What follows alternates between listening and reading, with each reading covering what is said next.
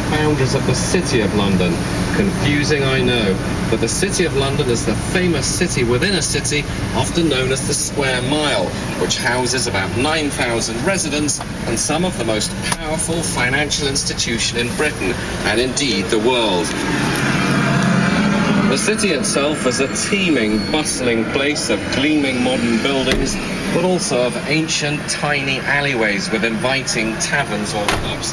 Indeed, I can see one now, the Golden Fleece. I'm at one of those little central junctions or surrounded by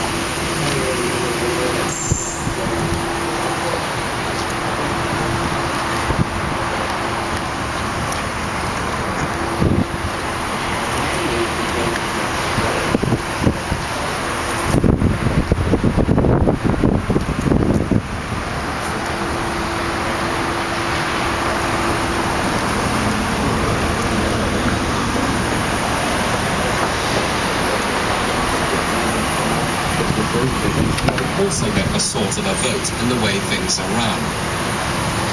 To discuss how the corporation works, I've come to its magnificent headquarters, the Guildhall. The man I'm meeting is Stuart Fraser, policy chairman of the corporation. Stuart, if you don't mind me calling you that, good to meet you. On the official website of the Guildhall, it describes the